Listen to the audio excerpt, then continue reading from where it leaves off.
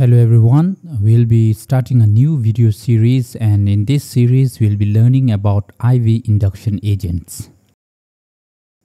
Before we begin, let's briefly look into how the drugs used for general anesthesia is classified. General anesthetics are administered via two routes, inhalational and intravenous. Inhalational agents are either gas or volatile liquids. The inhalational agents are usually used for maintenance of anesthesia but can also be used for induction. Intravenous agents can be classified as rapid-acting drugs, which are used for anesthesia induction, and slower-acting drugs.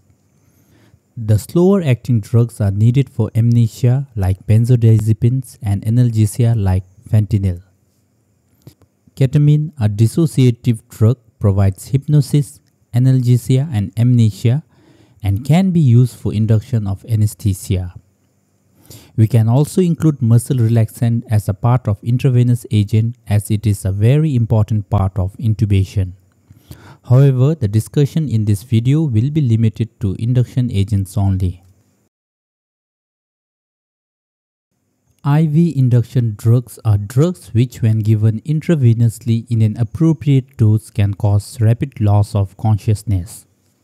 The rapidity of their onset is described as occurring within 1 arm brain circulation time, which is the time taken for the drug to travel from the site of injection, usually the arm, to the brain. All the induction agents have a very short 1 arm brain circulation time. We'll look into them when we discuss individual drugs.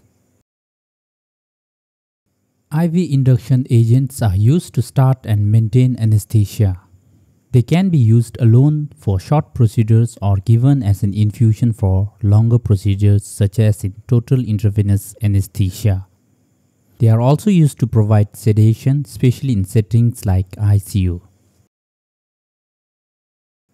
The detailed discussion on pharmacokinetic principle of anesthesia drugs was done in a separate video. The link to the video is given here. In this video, we'll simplify and take a look at what happens to the IV drug after its administration in peripheral vein. The first important point in the pharmacokinetic of IV drug is that the entirety of the drug is bioavailable, as it does not have to be absorbed from the gut or is metabolized by liver, unlike oral formulation. So the bioavailability of IV drugs is 100%. Once the drug enters the bloodstream, a percentage of drug is bound to plasma proteins and the rest is unbound. The unbound part is the pharmacologically active form of the drug. Only the unbound drug can cross cell membranes, reach target tissues, and exert their therapeutic effects. The drug is carried in the venous blood to the right side of the heart and then to the left side through pulmonary circulation. From there, the drug is finally distributed to various tissues of the body, including brain, through systemic circulation. Through the systemic circulation, the anesthetic is delivered to various tissues with highly perfused organs like brain, heart, liver and kidneys receiving it quickly. The brain equilibrates quickly due to its high perfusion and lipid content, resulting in rapid induction of anesthesia. Next, the muscle group, which has moderate perfusion and capacity, absorbs anesthetic more slowly but still contributes significantly to distribution. The fat group, with its low perfusion but high capacity, absorbs the anesthetic slowly and takes much longer to reach equilibrium. Finally, the vessel poor group, which has very low perfusion, absorbs the anesthetic minimally and plays a negligible role in initial distribution phase. Again, to get the thorough understanding of how the drug distributes, please watch my video on compartment model. The link is provided in the description. If we plot the tissue concentration of anesthetics against the time, we will get a graph like this, with vessel-rich group receiving the anesthetic faster than other tissue groups. Now, at the conclusion of anesthesia, the anesthetic concentration in the blood decreases.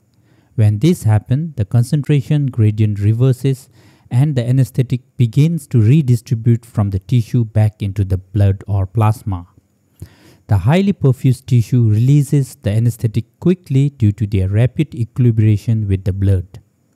The muscle group releases the anesthetic at a moderate rate, while the fat group, with its high capacity and low perfusion, releases the anesthetic very slowly, often prolonging the recovery. This differential redistribution affects the duration and the offset of anesthesia, with adipose tissue acting as a reservoir that delay the recovery. Another important concept that we need to know is about the volume of distribution, which I have discussed in the general pharmacokinetic principle. Finally, the drug then passes along a concentration gradient from blood to the brain.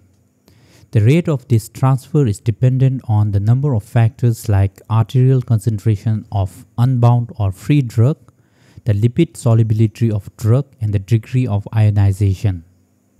Unbound, lipid-soluble or unionized molecules crosses the blood-brain barrier the quickest. Once it penetrates CNS tissue, each drug acts at its specific receptors like GABA, NMDA or ACH receptor and exerts its effect. In our case, the effects can be hypnosis, sedation or pain relief. There are many properties that an ideal anesthetic should possess, and I must say that no one agent possesses all these ideal characteristics. These properties can be grouped into physical, pharmacokinetics and pharmacodynamic property. The table here outlines the characteristics or properties that an ideal anesthetic must possess. You can go through it as it is self-explanatory. Also, we'll revisit these properties when we learn about individual induction drugs. The intravenous induction agents currently in use can be classified based on their chemical structure. These include barbiturates such as sodium thiopental and methoxyl, phenols like propofol, imidazoles such as etomidate, phencyclidins like ketamine, and benzodiazepines which include midazolam diazepam or lorazepam. They can also be classified based on the onset of action into rapidly acting and slow acting agents. A rapidly acting agent induces consciousness within 1 arm brain circulation time and includes thiopentone, propofol, and etomidate. In contrast, slow acting agents which takes longer time than 1 arm brain circulation time includes ketamine and midazolam. Alright, that's all for this video. In our next video, we'll look at these individual induction agents starting with propofol. Thank you.